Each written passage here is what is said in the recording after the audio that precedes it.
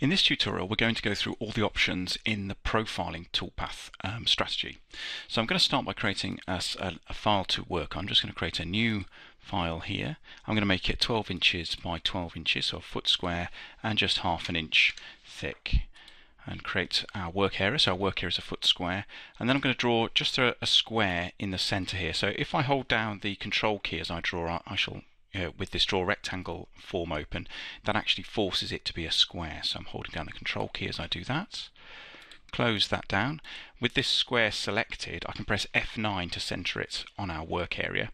So now we have something that we're going to profile, and let's cut across to the Toolpath tab to open the Profiling Tool Strategy. Okay, so the Profiling Toolpath is conceptually one of the simplest toolpaths that we have. It's the one that essentially runs the tool along the selected vector geometry that we pass into it. However, because it's so useful, it has many options, and so what we're going to do at the moment is we're going to work through all of those options so that you can see the different circumstances. But what I want to do initially is highlight this checkbox at the beginning of the 2D toolpath, which I currently have unchecked. So the idea here is that there are many options for the profiling toolpath which most customers do not need, and so to avoid them becoming a bit of a distraction, there is essentially a simple mode for the profiling, as there is for the pocketing as well. So I'm going to just go through the basic 2D profile toolpath options with the advanced toolpath options hidden. So this box is unchecked at the moment. Then we'll come back, I'll check that on, and we'll go through the extra stuff that appears when you do that. In general, we'd recommend basically that you either are the sort of person that needs the advanced 2D toolpath stuff, or you're not. And if you don't really require it, then it's just way simpler if you just turn that off, and this will still give you 99% of what most customers need for profiling. Okay, so let's start at the top of the form now and look at the cutting depths. So the first item I get to put in here is a start depth. Now the start depth is effectively the depth before we start cutting, and the reason that we have this is in case you want to profile at the bottom of pockets, which is a very common thing to do. So if you've already pocketed out a shape to a fixed depth, then you don't want the toolpath to essentially cut air while it gets down to the depth of the pocket before it starts properly cutting the profile. So this allows you to say, no, I'm going to be profiling but inside a pocket that's already been cut of a certain depth, and you can enter that value here. In this case, and in most cases, if you're just working on profiling from the top of your material block, say, then this value will be 0, and that's fine. Now we're going to put in the depth of our cut. Now remember, our material was half an inch thick, so I can actually, if I want to cut through this, let's say this is a cutout pass which we're intending to actually cut this square out of our material, I can actually do, I could either enter 0.5, that's fine, but also a really cool thing is that you can just type Z. Z is a special value inside the software, and it will always be replaced by the current thickness of the software. If I press Z and press equals, it automatically fills that in for me, so the Z equals has become 0.5, but I can also leave it as Z, and that will become stored with this toolpath, so that at any later date, if I change the material thickness and recalculate the toolpath, it will find out what that material block thickness is and replace that value for me. So I can just leave that without pressing equals with the letter Z in it, and effectively from now on this toolpath is tied to the current Z depth of our material. So that's really handy, particularly for cutout passes. Okay, so the next section here is choosing the tool itself that we're going to use to cut. And there are two buttons here that sometimes people are a little bit unsure about. The selection brings up our tool database. So this is tools that we actually want to use and reuse, and it allows us to store a set of tools that are commonly required. And so if we want to add a tool in or modify a tool that we're going to use time and time again, this is the place to create a new tool, a new definition, and have a look at the tool database tutorial videos for more details on that. But it allows you to select the tool and click OK, and the value is placed in here. If I tooltip over this, by the way, so I'm just hovering over it, it tells me the tree location, imperial tools and end mills that this tool came from. So it helps you if you've got several end mill, quarter-inch end mills, for example, but with different feeds and speeds or different properties, then knowing where they are in the database is handy. So this might tell you, for example, this was the imperial tool end mill soft material property settings. Okay, so that's what the select button does. The select button simply allows you to pick something from your existing tool database. The edit button is slightly different. So the edit button allows you to pick this tool specifically for this toolpath. So the changes that we make on this form will only affect the 2D profile toolpath. They will not affect the general entry in our database for the end mill. Okay, so this is the way that you just do a local modification that you're not intending to save. It's very particular to the particular job you're working on, but it allows you to modify some things in here. We're going to come back to this in a second when we look at pass depths. Okay, but just to know the difference between selecting from your database and editing the tool once you've selected it. In the first case, you're looking at the tools that you're going to share and reuse, and in the second case, you're looking at the properties that you just want to modify for this particular toolpath. Okay, so moving on to the next section. The next section hopefully is relatively straightforward, and the diagram gives you most of the information you need. So what it's saying is, but relative to this infinitely thin line, where actually are we going to run our tool of a given diameter? It can either run, so its edge is on the outside of this shape, on the inside, or we can put the center line of the tool along the job. So that's really what we're showing here, running the tool around the outside, around the inside of the shape, or actually center lined on the shape itself. Generally speaking, you know, if a cutout path, we're going to run it around the outside here. Now the direction of cuts is something you may or may not be familiar with, to do with general CNC milling principles. And essentially what this does is swap the direction of that we move the tool around the shape. But the practical upshot of that is it has a very profound effect on how the cutter teeth on the spinning tool engage the material. And there isn't really a right or wrong answer here. This really depends on your machine and the material you're cutting and what you're trying to achieve in terms of edge finish versus tool wear and tear and things like that. But the two different options here: simply move the tool round the job in the opposite direction, and that will change how the teeth of the tool spinning take off chips of material. Now, my one top tip that I can give you about choosing this, if you're not sure which direction you want to use, is to run a test job on the material that you're cutting. Just run a profile pass around it and take a look at the surface finish on both the part that you actually want, and also the outside waste material, so the other side of the cut, if you like. So look at the surface finish on the waste material. If the surface finish you're getting on the inside edge of your waste material is better than your part, then you simply want to swap the direction here, and that will place, if you like, the better surface finish on your part edge, which is nearly always what you want. So that's a simple tip if you're not sure which of these to use. Okay, so let's calculate that now so we can take a look at the resulting toolpath. And take a look at one of the issues that people sometimes ask about, which is where the number of passes is coming from. So if we take a look now closely at this toolpath, we can see that cutting through our 1/2" material with that particular tool has taken 4 passes. So we're taking 4 goes round the profile to get down to full cut depth. Where's that value coming from? Okay, so let's go back to our tool and take a look again using the edit box at the tool parameters. And when we open that, there is the pass depth value here that is specific to this particular tool. So this is telling us what we believe this tool at these feeds and speeds can cut into this material in a single pass. And at the moment it's 0.125, and so it's taking 4 of these passes to get down to the full 1/2" depth. We could make this 1/4 inch instead, so go to 2.5. Okay, and recalculate that, and we'll find now we're allowing the tool to come in and just hit this in 2 passes, because we've said that this tool is capable at the feed and speeds that we have set there and in this material to get through this material in just 2 passes. So that's where the passes come from. They come from that property of the tool itself. Okay, so the next thing then, let's come back to our toolpath. Each time, by the way, I'm just simply double clicking on the toolpath to reopen it for editing.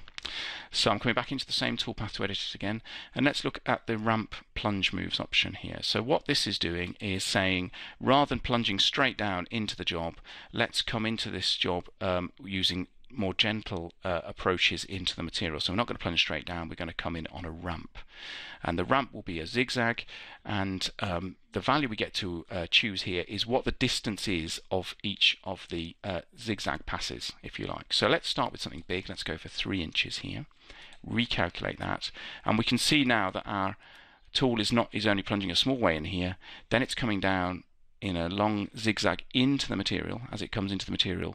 So it's doing a much more gentle cut into the material as it comes down to the depth of the actual pass, and before it goes to the next pass it does the same again. So the ramping assists you down the straight edge here, particularly to get in and out the material, get into the material in a very controlled way.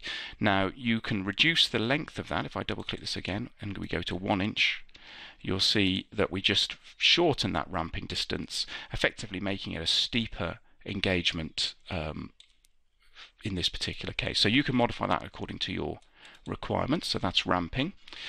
The final thing then, let's just calculate this tool path and preview it so that you can see what the end result is initially. So this is great. It shows us the objects being completely cut out. I can double click to remove the waste material and we can see in the preview here what that finished part will look like. So that's great.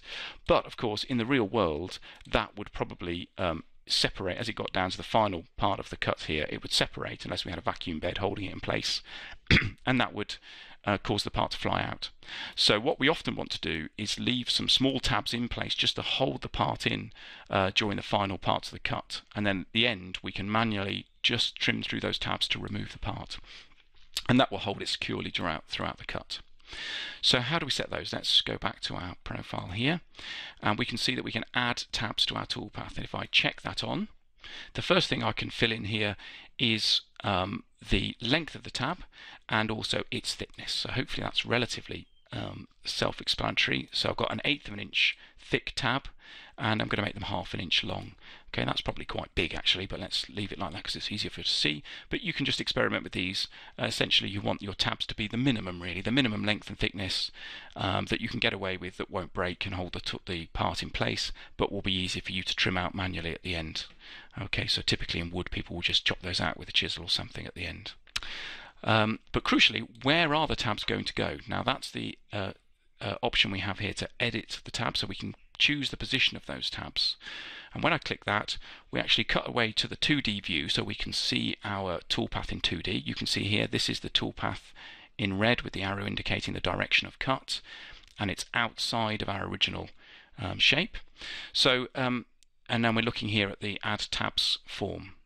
So the add tabs form gives you two routes really. You can either use an automatic process to place the tabs, either a fixed number of them or a fixed distance between them, and you can click add tabs here to do that. So that hopefully is relatively simple to get. So you can just modify the number there, or choose this option and put the distance between your tabs, and that obviously then the number of tabs resulting will depend on the shape and the distance values you've set here.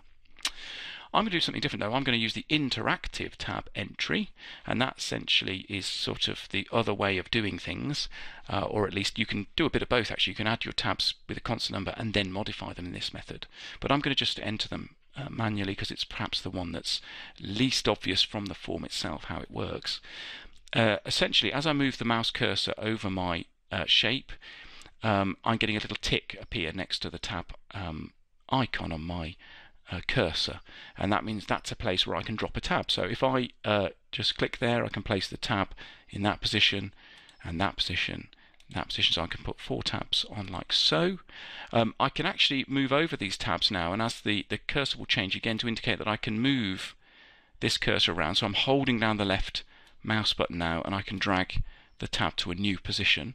If I just click on it, so I'm just left clicking, it will delete it as well. Okay, so with this method you've got complete freedom to choose where you place your tabs and just close that form when you're done. So the little T's here ultimately will be replaced by 1/2 inch long 1/8 inch thick tabs. So let's calculate that and take a look, and here you can see our new toolpath now has got tabs in. Okay, and if I just preview that selected toolpath, we can see at the bottom now, rather than the piece flying out, it's got some fairly substantial, almost certainly a little bit too substantial tabs that will hold it in place, and then at the end we would just manually chop those out, perhaps with a chisel. Okay, so that's the tabs. The only thing really left here is that you can modify the name of your toolpath at the point of creating it. So we could call this cutout, and when we calculate that, that's the name that will appear here.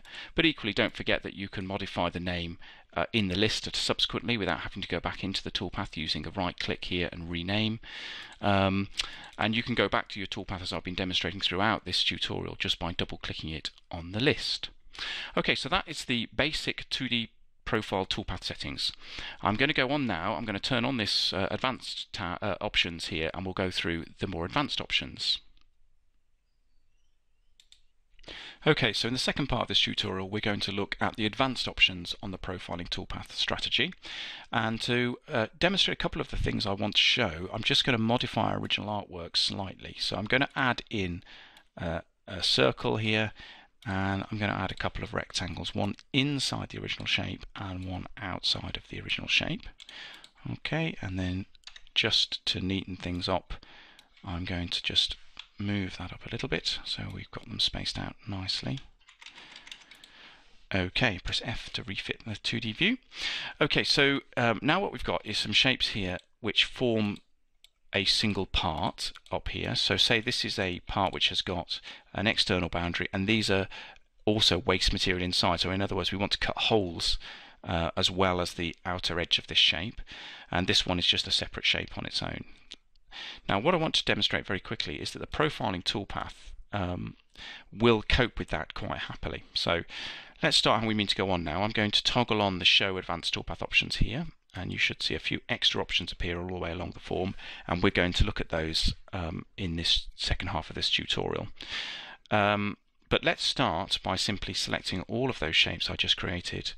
I'm going to cut them down to full depth of the material, so I'll just put Z in there, and leave everything else pretty much as default and calculate that.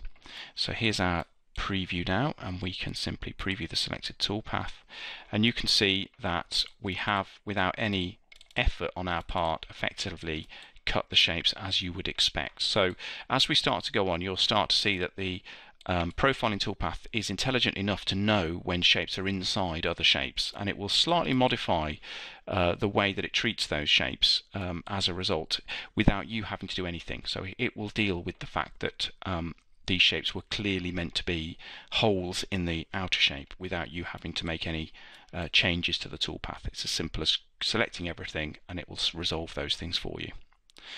Okay, so let's reset the preview and close that down, and we'll go back to our original toolpath to look at some of the other options.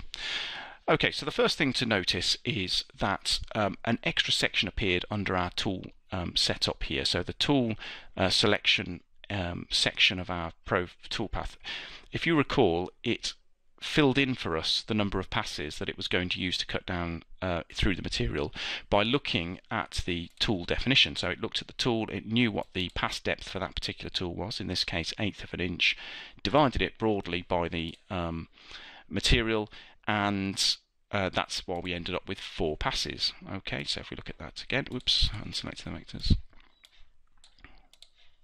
So that's why we've ended up with 4 passes down here.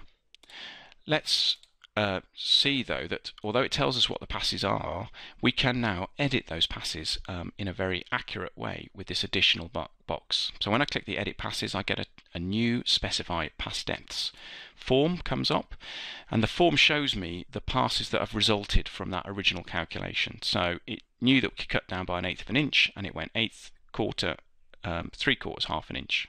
Okay.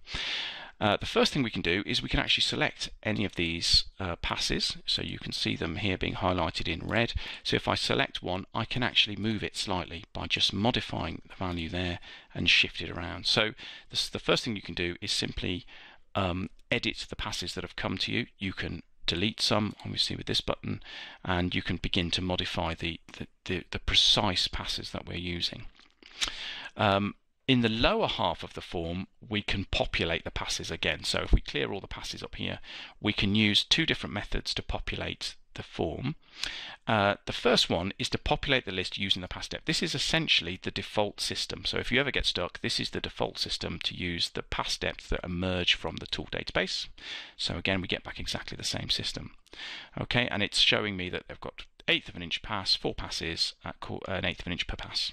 So that's okay. But I want to show you a subtlety about the way that the passes are calculated. So I'm going to cancel out this form for a second. I'm going to go back into our tool and I'm going to say, let's say it doesn't quite make an eighth of an inch. It makes some value somewhat less than an eighth of an inch, say 0.124, so a tiny amount less. Click OK. Strange thing is that the passes have not changed. Okay, and if we look at the edit passes here, we'll find that it's put back exactly the same passes that we had before. Down here in the populate pass depth using the tool pass depth value, you can see that we've got 0.124 inches, but it's still put in 4 passes at 0.125 inches per pass. So what's going on here? Well, what's happening here is that the calculation process involves a heuristic, which essentially says less passes is always better to a point. So if you can get away with doing less passes with a small change to the value that's put in the database, then do it. So by a few percent, if we can actually increase the pass depth slightly, but therefore reduce the number of passes, then that's worth doing. And for most people that is true, and it's not an issue you need to worry about. But occasionally it can surprise people. They put in a very precise value for very precise reasons and doesn't seem to change the pass depth. Okay, if you want to force exact tool pass depths, so you know exactly what you're doing, and this 124 is really significant, then you can click on this box here, set passes again, and what you'll find is now it goes down in exactly 0.124 passes, but of course at the end you end up with a very, very fine pass which catches the remaining part of the material block. So effectively this 0.004 inch pass at the end was being amortized across the other passes previously, and now it's not, so you have to come in and do and you're ending up with basically an extra pass there. So you end up with 5 passes down, 1, 2, 3, 4, 5 passes down there. So that still allows you to do that if you want to. Okay, I'm going to assume that we want to just amortize that 0.004 inch extra across those passes, and that's fine with me. So that's one way of doing it. That's the default way of doing it. Down here we can also simply do the number of passes independent of the tool. Let's always do 6 passes please, and populate it that way, and it will just divide the material thickness by the number of passes to give us what each pass depth will be. Okay, so with these 2 set passes buttons here, you can sort of pre-populate the form, and then you can come back up here and edit it to your heart's content, and you can add in or modify any particular pass that you happen to want to change there. There's also an additional option here to set the last pass thickness, and this is significant if you're using a technique, say, which is called onion skinning. So instead of putting in, that's probably hefty, let's do something a little bit more appropriate. So say you're wanting to do onion skinning, where what you're saying is that I want to leave material on for the very last pass, and instead of using bridges, you're going to effectively leave a film of material in the very last pass of your job so that you can cut the piece out and it's held in place by that film of material. Then you can apply that using the specify pass depths form here. Okay, so I'm going to switch that off and I'm going to go back to my basic setup and close that down. But that's how you edit passes. Okay, so you've got complete control over these passes, in fact, using that option. Okay, so we'll move on now to machine vectors. So the machine vectors section here is largely the same all the way down to this point. It's exactly the same as in the basic mode for this tool, and we've covered inside, outside and the climb and conventional milling options here. What's new though is an additional offset that you can apply to your toolpath, which will essentially allow you to under or overcut deliberately the artwork that you've selected. So if we just go back at the moment, I'm going to go back to the 2D view, we can see here that we're cutting outside, and so what's happened here is the toolpath is offset out by exactly the radius of the tool, so the tool is cutting the shape exactly to the size of the original geometry. If we add an additional offset here, say 1/4 of an inch, and apply that again, what you'll see if we come back to the view is that we've now offset way outside that, and we've allowed effectively another 1/4 of an inch of material to be left on outside of our original geometry, which can be very handy. This is an opportunity to look at what it's done with the inside shapes as well. So what you can see here straight away is that this rectangle, it's also offset outwards, that's no problem. But these two shapes, the circle and the rectangle, the toolpath is on the inside. Automatically the software knows that it's wanting to cut these shapes out as internal holes in the job. Okay, and we haven't had to do anything special there. It just knows that this shape is inside this shape, and therefore it must be representing a hole in the shape. And you can see therefore that the additional offset outwards here is represented here as an inwards offset to allow the finished part to be 1/4 of an inch bigger in all directions when it's finished. So essentially the point of this is you don't need to worry about this. This just happens automatically for you, okay, from the nature of the selection. We'll come on in a second to look exactly at why we would use an offset, an example of why we might use an offset in a minute when I come down to look at chamfering the corners of our part, which is an interesting technique. But for now, you can just see that that is adding an extra 1/4 of an inch boundary. Incidentally, while we're on this, you can put negative values in there and you can overcut your part. In other words, you can cut the part so it ends up smaller than it was intended by adding a negative value here. And that can be useful if you know that this part, for example, is going to fit inside a pocket and you want to allow some easement because the pocket can't be varied. Then you might want to deliberately overcut the part slightly, and that's where you can set it. I'm going to put that back to 0 for now. Okay, so let's cut back to, before we go on to this next section, let's cut back to the 3D view and have a quick look at what's happened now that we've got multiple shapes. Okay, so what's happened is we've got these additional linking moves here. We've had to cut these shapes in a sequence, and so the software has had to decide how to join these shapes up.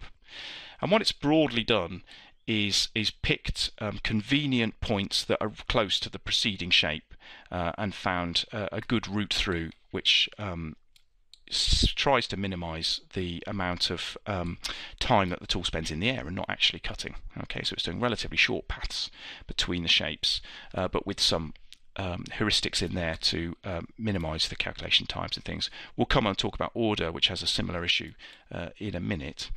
But what we can do, if you're not happy with where it's decided to plunge, so it's decided to plunge here based on where it's linked the tool paths together, that might not, in your view, be the best place. Okay, and what we might find, for example, is that it's chosen to plunge normally it won't choose a really bad place, but it might choose to plunge on a side, for example, where you would be afraid that it might leave a witness mark. So what we can do, let's go back to our original artwork here. I can press an N to node edit our artwork, and I'm going to move the start point up here to the top right for this particular shape. Okay, and we can turn on to use the vector start points. So what we're saying now is don't try and work out how to join our moves up. In fact, always go to the start point that I've specified. Okay, and when we recalculate, well, we need to recalculate that with everything selected. So let's just do that. Select all and recalculate that. Okay, now you can see that it's gone and it's done some other calculation now where it's used exactly our start points. Okay, so it's come back and we can see that the start point for this rectangle is that bottom left corner, top right corner, top. It's made in this case some rather crazy linker moves, right? But you can use that option when you want to force the linking to go to particular places, and it's particularly significant because it's where the plunge will occur on that shape.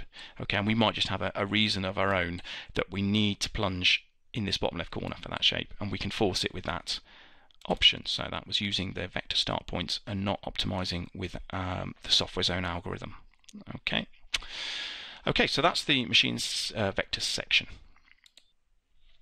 Now we're going to move down to this area, which is actually a series of tabs. So it deals with many of the additional parts of your toolpath, so the non-cutting parts of your toolpath typically, or at least the peripheral parts of your cutting toolpath. The first 3 pages, so you can get to the different pages by clicking these tabs at the top here. And the first 3 pages are pretty much the same. In fact, everything except the ordering pretty much works the same way, which is that each page has a checkbox which essentially decides whether that page is active or not. So you can say to I'm going to be interested in leads or ramps, or I'm going to be working with sharp corners, etc. So the starting point to enable these features is to say, yeah, I'm going to be adding tabs. Okay, and when you click that on, now the options become available. Okay, and we'll start with tabs. It's the simplest one compared to the basic version we looked at earlier, in the sense that it only has one additional option here, which is to create 3D tabs as opposed to the sort of square 2D tabs we had before. If I switch that on, and we look at our tabs. Remember, we put 4 tabs before on the external edge of that shape. Okay, so all I'm going to do now is recalculate with that 3D option put on and take a look at the results. And here you can see we've got these V-shape moves now in the last pass. And if I preview that toolpath and take a look in 3D, we can see that what we end up here is a sort of ridge instead of the square lift, and so we had a retract and a plunge. Okay, and the benefit of the 3D tabs, there's 2 sort of benefits really. The main benefit is that the tool will go up and over these shapes much more quickly because there won't be any requirement for a retract and a plunge. A sort of peripheral benefit is that often people find that they are actually easier to remove as well. Okay, so the 3D tabs is an additional option that you have in the advanced mode. The length and thickness are the same, except the thickness now really only relates to the ridge. So the thickness of the shape will be at that ridge. The length is still broadly from the beginning of the rise to the second dip here. Okay, so that's 3D tabs. Okay, so the leads tab is the next thing we're going to look at. So we enable the lead options here with add leads, and we have 2 options to start with, either a straight line lead or a circular lead. Now the leads are going to essentially use the waste material to plunge the tool into and then come into our actual main cut against the surface of our final part with a conventional cutting move. And the benefit of this is to avoid any sort of witness or dwell marks against the surface that we're actually going to have on our final part. So I'll start with the simplest option, which is a straight line lead in, and you can simply set the angle of the lead in relative to the main cutting pass. So we'll have a 30-degree lead in here. The lead length, which is going to be just 1/4 inch, little short ones, and we won't lead out initially, just to have a look at everything. So we'll calculate that, and we can see now that we've got little extra tails, if you like, been added. So the plunge move is going to occur here, and then we're going to come in and cut against our actual surface as part of a conventional cutting move. So the crucial fact is that the plunge move, this light color here, it shows that the plunge is occurring away from the surface edge. Okay, and that's the basis of a lead. We can also have it lead out. So if I come back in here, we can have lead out. Just makes this symmetrical. Calculate that, and now we see that the retract moves could also be taken away from the surface material as well. So again, notice that the internal shapes here, the waste material is the inside bit, and so the leads and lead in and lead outs are both against the waste material there. Let's just reset and preview that so we can see it more clearly.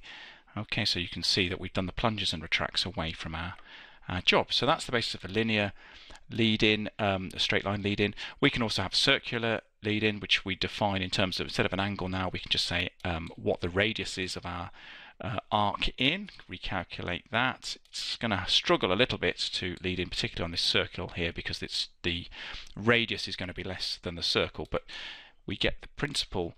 You can see so yeah, the radius is greater than the circle, but you can see the principle here that we've just got nice curves. In general, arcing in and out is preferable to straight lines, unless you have a particular reason not to do that.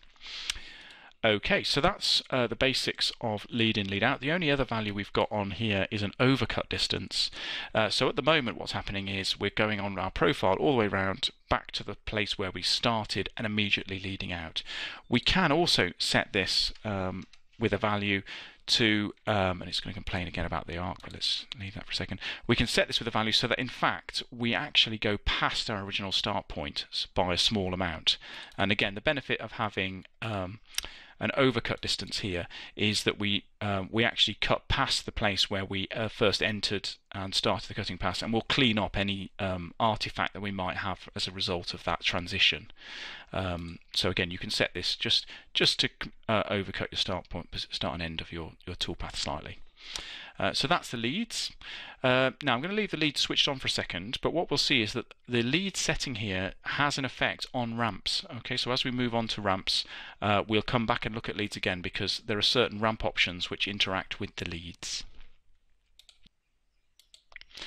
Okay, so moving across to ramps then, we can add ramps to our toolpath as well. So we looked at ramps in the basic form in the earlier part of this tutorial, and the basic ramp that you get is the zigzag. So the ramping is about easing into the material in terms of Z depth by doing some additional moves rather than plunging straight down in. So the zigzag is essentially taking us back and forward as we go down in depth. We can also choose smooth here, and the smooth allows a single transition in at a given angle. Okay, so you'll go in with just one pass. If you look at the options here, the zigzag and the smooth, you could also specify to ramp on the lead in. So we can include the lead in as our ramp because we've got lead ins selected on the leads tab here. We can select this option and just simply ramp according to the already defined distances and angles for the lead in, and that's the convenient way of doing it. If I switch off leads, okay, and come back to ramps, then obviously that option is disabled and we would need to specify the angle and distance for the ramp ourselves here. Okay, so these two settings do interact a little bit. They also interact when I've got add lead switched on. If I come into ramps, spiral is not available as an option, and the reason is that the spiral option is not compatible with any sort of leads. And if you want to use the spiral ramping, then again you need to come back to leads, turn them off, go back to ramps, and now spiral becomes available because it replaces everything essentially with a spiral, which is essentially is not going to be possible to do if you've also got leads going on at the same time. Okay, so that's ramping, and again, just be aware of the relationship with ramping and leads. Now the next tab, order, is slightly different from the previous ones in the sense that rather than looking at the individual toolpaths themselves, it's looking at the sequence that we choose to machine each independent profiling pass. So by default, what we're going to do, a bit like the vector start points option up here, is that the software by default is always working to minimize the time in the air if it can. So it will always try and choose sensible sequence, so it'll do the first shape that it finds closest to the bottom left corner, or the origin in this case, and then move around the shapes in a sensible way. But just as with the use vector start points, we can switch off that optimization and we can force certain options ourselves. The most manual of which is that you can choose the vector selection order, and that will essentially force the linking sequence to follow the order in which you selected the vectors that you use to machine. So when we came into this toolpath, remember we actually select the vectors like so, and you can hold down the shift key and you can force them to select in a certain order. Okay, and when you come to calculate, that will be the order that they will be machined in. You can also choose to say, in this case, that we're going to go broadly from the leftmost to the rightmost, from the bottom to the top, that we can indicate that there is a grid that the software should try and follow. So if we know our artwork is broadly laid out in a grid, that's good. And then shortest path obviously just tries to minimize the air time between the linker moves. So that allows you to take full control of this sequence of that the profile toolpath will be created for any given set of geometry that you pass in. Now the final tab is probably the most specialist thing that you're likely to encounter on this form, and so what I'm going to do, I'm going to show some very different artwork for this because it's really most important if you want to cut out text shapes for sign making and things. Okay, so we're going to stop there for a second. I'm going to close this form down. I'm just going to generate throw that toolpath away, and instead I'm going to delete these vectors, and I'm going to create some text for us to look at, or at least a letter for us to look at. So I'm opening up the text and we're going to look at a capital letter E, and I'm going to use a nice serif font like Times New Roman or something like that. Capital E, apply that, and the reason I'm using a capital E like this, if we use F9, bring that in the center, close that down now, is that it's got internal and external sharp corners. Okay, so it's got internal corners here that are sharp and external corners here. And I want to show how you can use a technique here to machine this letter where we can bevel the edges, or effectively make a chamfered edge that extends beyond the top surface. So the letter here, boundary, is going to represent the top surface of our letter shape, and we want to nicely bevel out to a wider edge. So I'm going to go back into my profile here, and I'm going to start by choosing a tool which is actually shaped. So let's start by choosing a V-bit carving tool, so say a big V-bit tool like so, and we're going to run around the outside of our text. We're not going to use any of the optimizations before. We don't want tabs, no leads, no ramps. The order, we're happy for it to use the default ordering system. And I'm going to leave these switched off for a second and just calculate that. I don't want to cut down to full depth in this particular case. I'm just going to dip into the surface by 1/4 of an inch and calculate that. Let's reset the preview and preview what we've just created. Okay, so you can see here that it's quite a nice effect straight away, and if we were to come back in and cut this shape out now, we'd have nice beveled letters. But hopefully you can see a few issues that are not quite as good as you'd like to be if you were being really precise, or if you wanted to make a proper precise chiseled shape here. And that is that these corners are all radius. So here's an example of an internal radiused corner.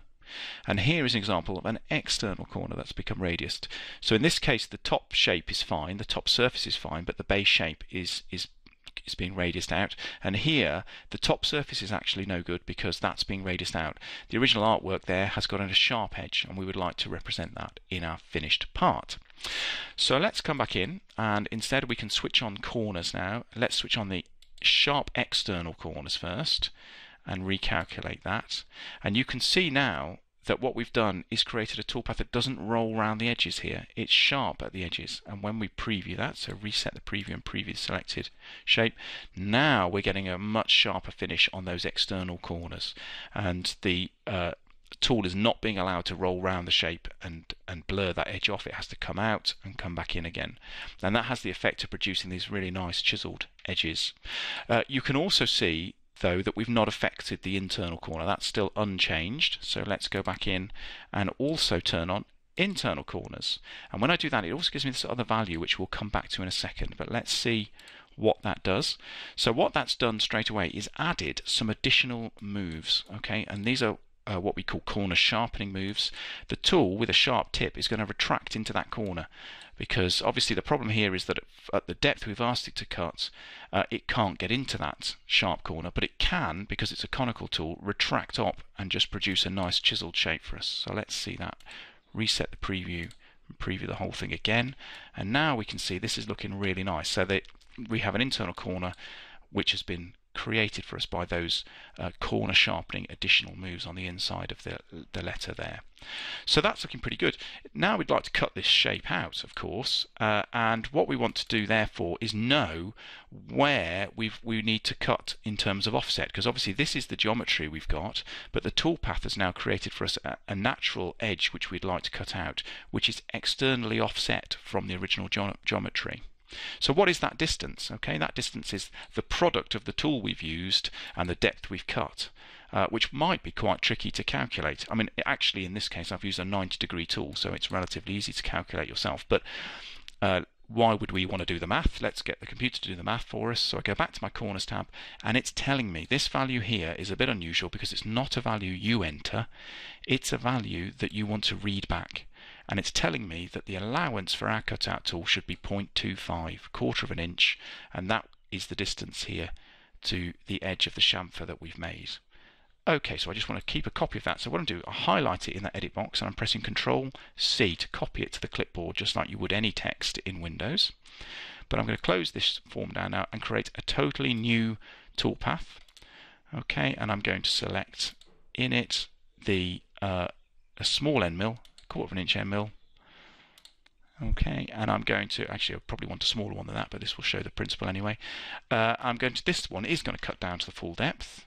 It's going to go outside the shape. I'm going to climb mill it, but we're going to put that offset in. Crucially, we're going to offset out by that 0.25 of an inch so that our profile will actually run around the edge where we've chamfered. Okay, and that's all there is to it. We calculate that now, and you can see clearly that it's done that for us nicely. And with that one I can now preview that selected toolpath, which runs down to the base of the material, and that's given us our finished letter with nicely beveled external edges like that. And so if you're a sign maker or you're working on something which you want nice chiseled text like that, that's a great technique, and it's all 2D, so it's really fast to cut. You can see a slight radius here. That's because I've used quite a big tool. We'd probably want to use a smaller tool just to clean those internal edges out, but it shows the principle here, and to the eye most people would not even see that. Okay, so the very final thing I want to talk through, which is an advanced option on profiling, if we go back in, is at the bottom here we have the option to have a vector selector. Okay, so up until now we've been creating the artwork in the 2D view, maybe 1 or 2 bits, and we've been selecting them ourselves before we go into the profiling toolpath, or once we're in the profiling toolpath. But what might happen if you've got externally generated artwork, so if you've got a CAD package, for example, that's producing things you want to profile, then the vector selector is a really powerful tool. And so I'm going to just highlight it here, although there is an entirely separate tutorial on the vector selector which you should go and look at, really. So I'm just going to touch on it just to show that it is here. The vector selector allows us to use the computer to make selections for us, and so we can add on selections that, for example, we only want open vectors, or we only want closed vectors, or both. Okay, and if they're closed vectors, we might only want circles, and we might only want circles of a certain diameter. Okay, so you can choose various options down here. You can also have things select on only certain layers in your design, or on all the layers that you happen to make visible. And in this way you can set your artwork up and then have the computer make selections of all of the items of geometry that fulfill these criteria. So a classic example would be, for example, that you get a multi-layered design in from a CAD package which has circles of a fixed diameter that you want to profile or cut out. You can find all those circles with this selector. Okay, but I'm not going to go into great deals about the vector selector because it's dealt with in a separate tutorial. So if this looks like it's of interest to you, please do go away and follow the specific tutorial on the vector selector. Okay, so that's everything really in the advanced profiling toolpath options. As I said, it's basically a conceptually very straightforward idea to be able to machine your geometry, but as you can see, it's really useful for such a variety of jobs that we've got a lot of options here to cater for all of the different needs that you might have in the way that you go about machining profiles, from being very production oriented and worrying about speed and efficiency to worrying about tool wear and tear, or cutting it to the much simpler options here and just doing very simple cutout passes that finish off your sign or the job that you're working on. And as I say, if you don't really need to worry about sharp corners or the ordering and things like that, then really I would recommend switch that off, and you'll find that the workflow will be much more efficient for you without having to worry about those additional options. I hope overall the tutorial's been good. Thank you for listening.